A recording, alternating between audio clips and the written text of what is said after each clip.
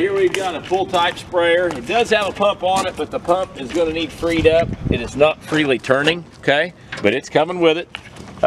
If you get it going, great. If you don't, get you a different pump. It shows up to 400 gallons right here, so I think they would probably consider this a 450 gallon tank. It's got all your sizes there. It does have adjustable axles. This is a Campbell sprayer, I believe is the branding of it.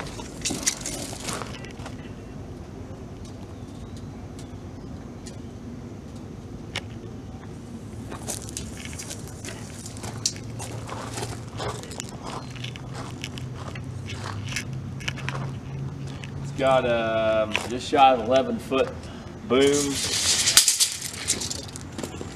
We'll call it 20.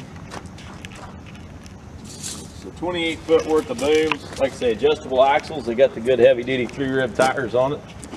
You can see where they were at spraying. Tank looks nice. It's got a stand here where you can get up on it and put your chemical in. But it's going to need some hosing. The hoses are bad. They're missing. So you're going to have to rerun hoses, probably some nozzles, tips, and everything. But structurally, I think you got a sprayer that looks to be in decent shape. The booms are not welded. This one here does have a slight bend to it, right here. All right.